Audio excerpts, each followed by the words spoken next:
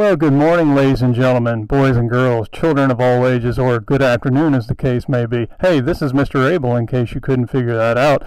I don't know what you're doing to make social distancing a thing for you, but this seems to work for me. You can't imagine the looks that I get when I go to Target for essential items only. Hey, today we're going to talk about the new DBQ. Hopefully you've gotten information from the College Board about the change in the test and how that's going to be a little bit different. Well, this morning or this afternoon, as the case may be, we are going to go through step by step not only the changes, but we're going to use an example from the Enlightenment to kind of highlight what those changes are moving forward. So you'll do well on the exam coming up in about a month or so. So by the way, I'm using this for both AP World and AP European, since it's an example that both of you guys might see on the test, or at least consistent with the material we've covered. So I know it's a little out of sync for both of you, but hang on. Let's do it together. Are you ready? Let's go. Okay, everybody, and I do mean everybody, because this is AP World, this is AP European, and like I said, I apologize that this isn't individualized for your class, but this is a potential topic that all of you guys could face. So here we go. This is the revised 2020 DBQ, and hopefully you know by now, and if you have not received information from the College Board, you need to make sure you contact the College Board and get on their mailing list. This should be through My AP Classroom. That's what you guys did back in the fall when you registered, so that's how you should be getting your information at this point. If you paid attention to the question of the day, you know that the format of the DBQ has changed. There's going to be one question on the AP exam. It's going to be a DBQ, but it's a revised format. Instead of you having 7 questions, or excuse me, 7 documents, you're going to have 5. One question, 5 documents, and it's going to be a DBQ. So let's get right into it. So this is a DBQ on the Enlightenment, and what I have here for you, this is just for us, you know, quote unquote in-house teaching content moment. On the AP exam, you likely are not going to get this context and historical setting. Why? Because you are getting a point for you bringing context to the question. This is today just again for our learning purposes only. This is putting the Enlightenment in a historical context and a historical setting, and this is us using this to review for the topic. So the ideas of the scientific revolution and focus on reason, along with the growing secularist humanist outlook of the Renaissance, led to an intellectual movement called the Enlightenment. I'm going to leave it at that. You can come back and read this for yourself, and I've actually posted the paper copy PDF of this DBQ on Canvas. But this is kind of putting it in historical context and setting again. This is what was going on at the time, or just before the time of the Enlightenment. So like I say there at the bottom, you're not going to get this kind of information on the AP exam coming up. So here's the question that we're looking at. To what extent were the ideas of the Enlightenment philosophers revolutionary? And that's not a misprint. Philosophers was a name for, and we'll see down here in just a second, was a name for the thinkers of the period of the Enlightenment. And here's a bonus question. Where did they do their thinking? What was the place where they did it? 1, 2, 3, 4. Okay, how many of you said salons? Did you say that? Okay, fantastic. There you go. You're good. Okay. So the first thing we want to do with any DBQ is, what is the question asking? Now, key phrase, to what extent? Now, why is to what extent a key phrase? So this is telling you that the documents already include information that indicates that they were in fact revolutionary. That's not for us to decide. What is for us to decide is just how revolutionary were they? To what extent were they revolutionary? Now, key word, philosophers. Now, why is that a key word? This gives us a clue for what kind of revolutionary ideas will be talked about. What is it that the philosophers talked about?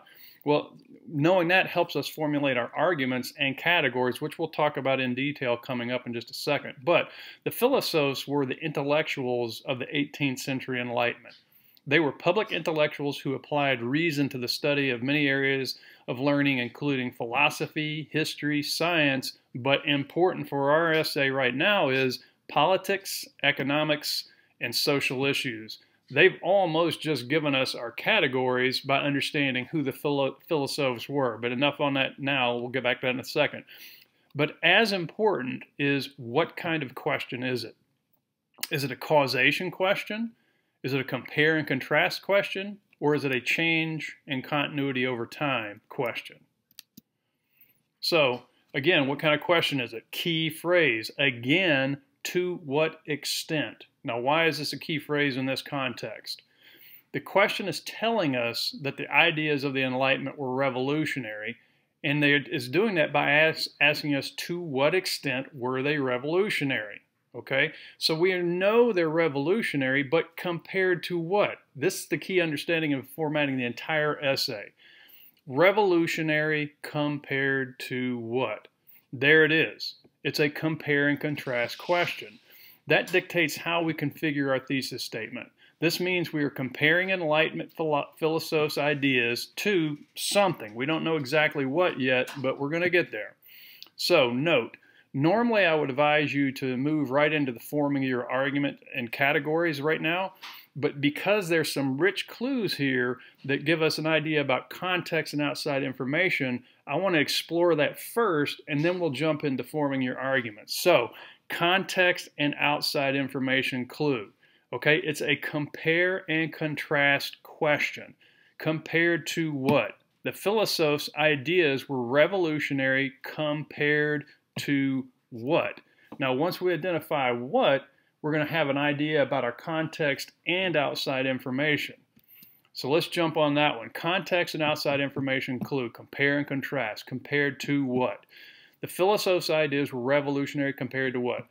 That what helps us understand the context and may again give us clue to our outside information. So quick reminder, while both context and outside information are technically outside information, that is to say this is information that you are bringing to the essay separate from what is in the documents, you can't double dip. In other words, you can't get points for context and outside information. You have to have separate context and separate outside information.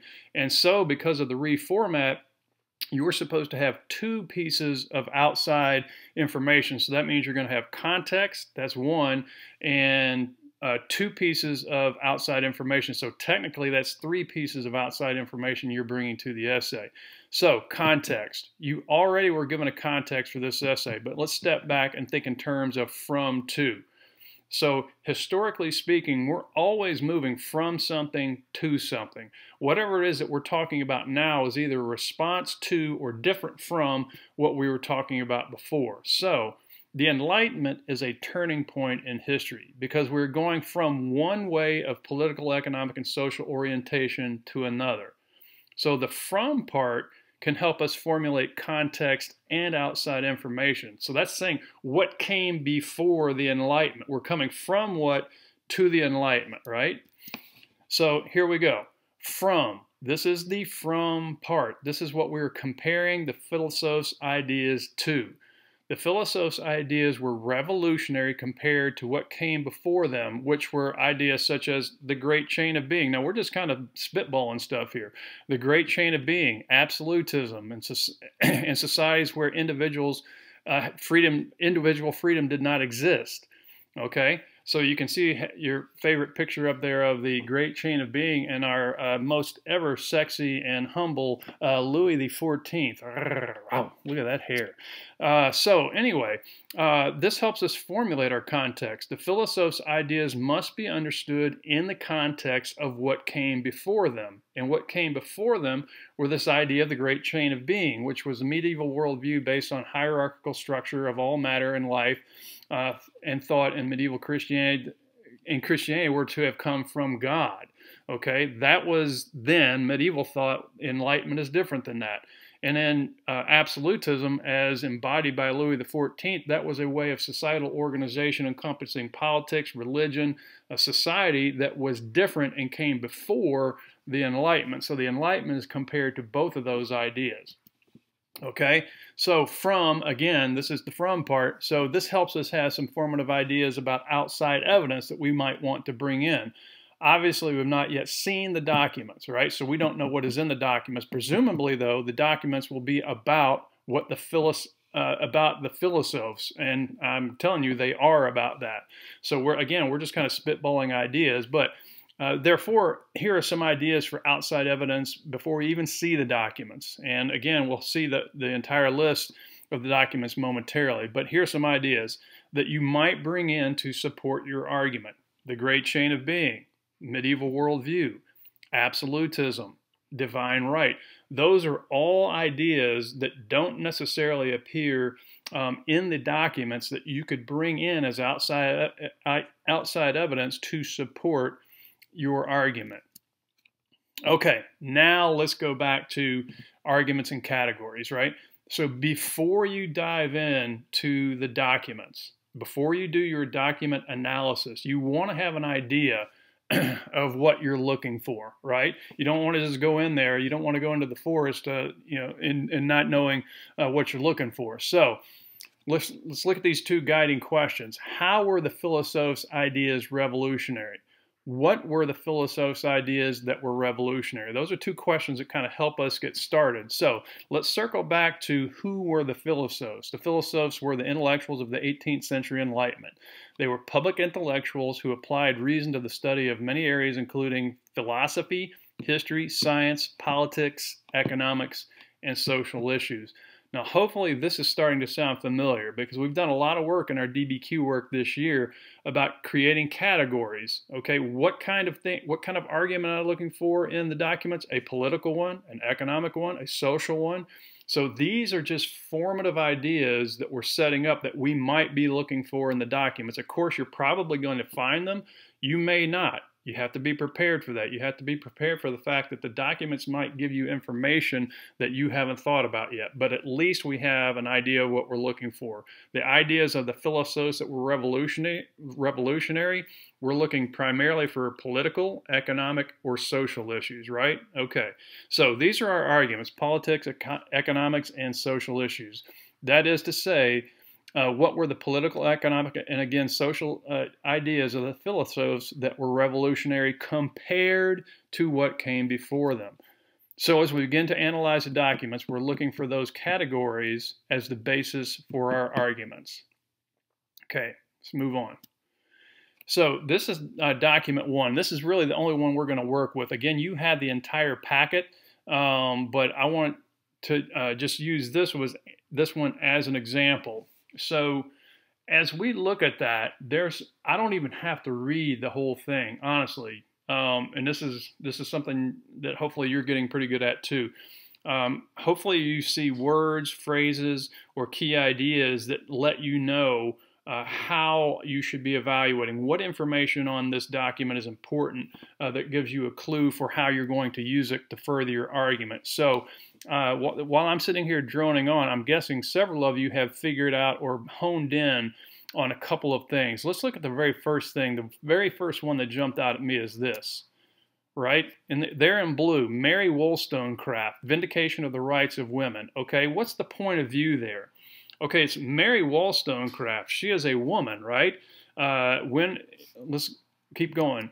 Oh, consider I address you as a legislator. Okay, that's suggesting that there's some political content. But again, I want to go back to Mary Wollstonecraft. She is a woman writing in 1792. So not only is it a political piece, but it's probably saying something about society as well. Okay, what else jumps out at us? Ooh, new constitution. So again, political. So as I am doing my note-taking for as I'm doing my analysis note-taking, here's what my notes look like. So what is the category? So I put this in the social and political.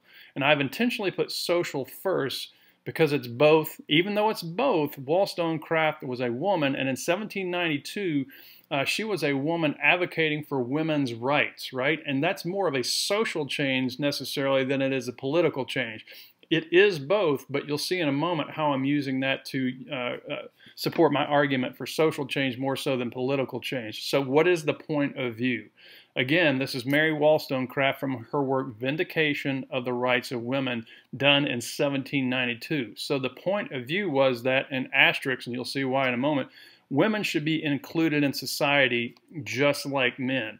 Okay, so who was she writing this to? She was writing it to men. What was her purpose? Her purpose was to persuade men that had political power to include women in all phases of society, political, social, economic life of society. So 1792, why is that important? This is a huge clue. What was going on in 1792? In 1792, this is in the midst of the French Revolution. And again, this is huge. To include women in anything was a radical change. You will also use this point as the analysis to your analysis when we get to using the document to support our argument in a moment, okay? So this is how we're going to get our extra point for analysis when we get there, okay? Okay, so now our favorite, thesis plus context. How many things does a good thesis do? A good thesis does three things. It addresses all parts of the question, creates a historically defendable argument, organizes the essay, and for our purposes for AP History, and a bonus, it includes your introduction to context. So for this thesis, we now know it's a compare and contrast. So it will do everything above, but we need to make sure that when we construct our thesis that we're writing it not only to include those three things plus context, that we're also formatting it to be a compare and contrast thesis. Okay, so let's take a look at a sample thesis statement here. Understanding the Enlightenment philosophers' ideas as being revolutionary compared to the more medieval worldview that preceded them must be understood in the context of the change from a God-centered world fueled by hierarchy and tradition to a more modern worldview based on individual rights and humanism. The social and political theories written about by the likes of Mary Wollstonecraft, Jean-Jacques Rousseau, and Montesquieu were definitely a revolutionary departure compared to the social and political views of the medieval period. Okay, let's see what we have here. Okay, so we've compared, right? So we've set it up to say that we're comparing the medieval worldview to that of the Enlightenment philosophers. So in other words, we're saying what came before, or the from, is medieval worldview. We're going to and comparing to the Enlightenment philosophers. What else do we have here? Okay, we've introduced context there in the yellow. Must be understood in the context of the change from a God-centered world fueled by hierarchy and tradition. So this is the context that the Enlightenment has, right? This is the context the Enlightenment occurs in. We're going from this way of seeing the world that used to be in the medieval world to a more modern worldview, and that's the context that the Enlightenment as a whole must be understood in. Okay, what else do we have here? Okay, we have our first argument, revolutionary departure, social, right? So you'll see here in just a minute, our second one is political, right? So you could have done these together. You could have had one paragraph, one argument, and said social and political, but I think for our purposes, we want two separate paragraphs. It'll keep it cleaner and neater to have one being social and one being political. Okay, let's move on. Okay, so now paragraph 1 is thesis plus justification. Now, this is a change. This is new. Make note. Stamp this on your forehead. Highlight it, underline it, asterisk. Normally in our old formula, I had you introduce outside information in paragraph 2. Since you are only likely going to have 2 body paragraphs, we're going to include outside evidence in both body paragraphs. Again, this is new and different. You wouldn't have done this until the second paragraph, but because you have to do this twice, we're going to do it in both paragraphs. So for the sake of this example, we're going to use document 1 only. That's the only document I'm going to use, the Wollstonecraft document, as our example to get started. I'm going to demonstrate how to use it to get your analysis point for appropriately citing a document, and then how to get that extra gravy point, the analysis of your analysis point. And that's what will be underlined. So when you introduce it and parenthetically cite it, Doc 1, right? That's when you're actually getting the point for appropriately citing the document. And where you see it underlined, that's where you're getting your second point for appropriately analyzing your own analysis, okay? So also, again, we'll be including context justification and outside evidence. So this is going to be a jam-packed, busy paragraph, but let's try it. Okay, so here we go. That the Enlightenment philosophers' ideas were revolutionary is almost a historical given. The extent to which they were revolutionary is amplified if one considers the context of the worldview against which they are compared. You see what we did there? We're introducing context, but we're also making note that we're going to be comparing.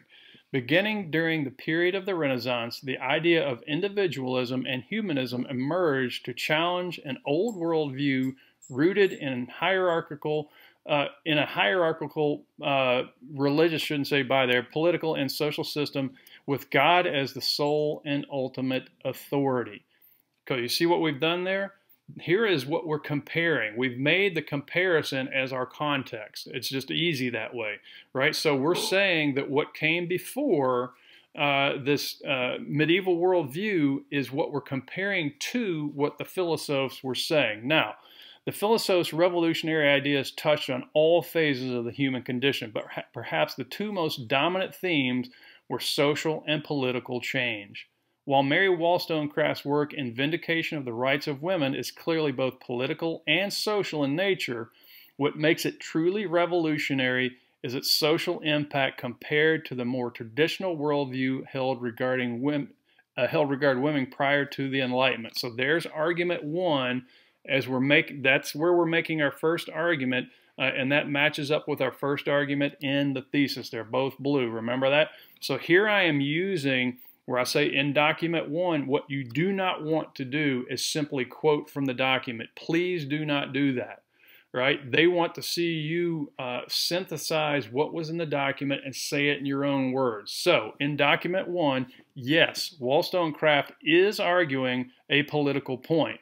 Remember when we started looking, what jumped out at us? New Constitution, she's talking to the legislature. Okay, yes, it's in a political context, but let's keep it to the point of we're using this as a social argument, though. But she is arguing a completely different social point than any other of her male counterparts. She is suggesting that women just not simply be included in the new Constitution. She takes it one step further by making her point unique for a woman and a woman of her time. See why that's underlined? That is you analyzing your analysis. So right above that, where it says in document one, yes, Wollstonecraft is arguing a political point, especially when addressing the new Constitution, Doc 1. You've just alerted the reader that you're using document one, and you've just summarized the entirety of document one in a sentence, right? So you get your point for appropriately using and citing the document.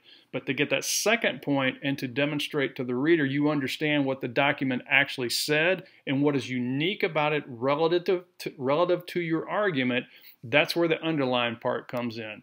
Now we're gonna expand on that in just a second as we bring in outside information. So this is the first part of our paragraph. Here's the second part continued. One must consider the importance of the time frame and audience for her work. Let's stop right there. You just told the reader that you understand point of view, right? One must important the time frame. 1792 is absolutely critical, and who the audience was. It's men, right? So you just told the reader that you understood when it was written and who it was written for is important and impacts the document itself. She is speaking to men at a time when women had no natural rights. Natural rights in quotation marks, because who said that? Of course, it was John Locke. You just further demonstrated that you understand the impact of the document. Okay, here is new outside information. Furthermore, and crucial to understanding the time period, she wrote this document in 1792 during the midst of the French Revolution. In 1789, the seminal document of the French Revolution emerged, the Declaration of the Rights of Man and of Citizen. Okay, so everything that's in purple there, that is outside information that does not appear in the documents that you are using to support your argument. Okay, do you see where that's happening? So this is information you're bringing in from outside of the documents to support your argument. Further, this document outlined universal and natural rights for, exactly as the title says, men, as would have been consistent with the medieval thought of the place of women in society. Wollstonecraft's edict was not only a revolutionary change to the social and political order of her immediate context of the French Revolution, but an Enlightenment principle that would be the foundation for the rights of women universally moving forward. So I have that underlined as well, because that's all you referring back to the document and analyzing the real and true importance and meaning of the document. Therefore, you've shown the reader that you understand the document in its own right, but you also understand how it impacts the argument directly. So that's it. And so what I would like for you to do at this point is just go through the rest of the documents, make sure you read through those documents and understand how you would use them in the same context that we've used this document to support your arguments. Hey, if you got any questions, you let me know. Have a great day.